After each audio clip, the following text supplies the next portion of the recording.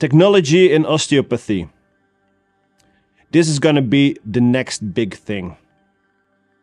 We really need to understand better how the body works and how the neurology works and how all the systems work together. They work together as one. There's a lot still we need to discover. But if we keep on doing research and we in the working field keep doing the things we are doing, we can achieve really, really nice results in the coming years. So if you just keep up the good work, what NESA World is doing and what we in the field are doing as osteopaths, we're gonna achieve really nice goals in the next years. There will be some really nice evolving in the technology. My name is Job Weerstra. I'm from Enschede in the Netherlands, 39 years. I'm an osteopath at Weerfit.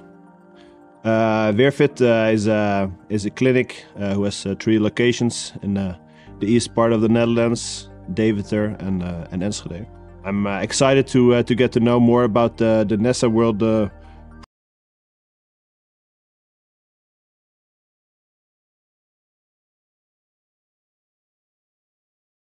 and yeah, I'm looking forward to see more of the presentations and also see more science of how everything works.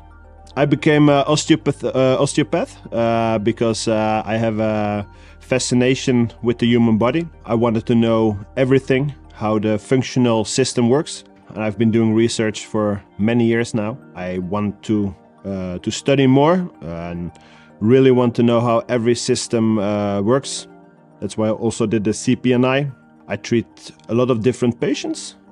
Treat the patients from small babies to when they're old, and also yeah, professional athletes.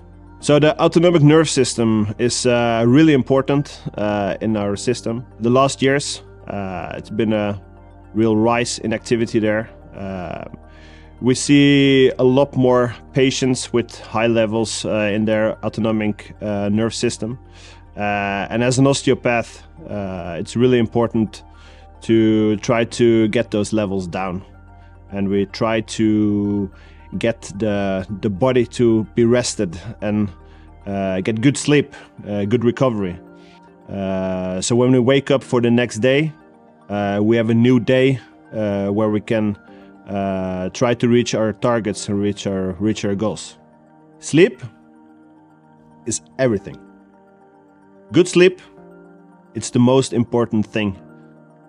If your recovery isn't good, you will start with the deficient on your next day. If you do that one day, it's okay. But if you do that 3 days in a row, or maybe a couple of weeks, couple of months, yeah, the chance of getting injured, of maybe influence your mental health, will be there. So have a good sleep, but also the quality of sleep. It's really, really, really important to reach all the phases in the sleep, and also the duration of the sleep. Many people don't know that they might sleep 1 hour less than they are in bed. You sleep maybe for 7 hours when you're in bed, 8.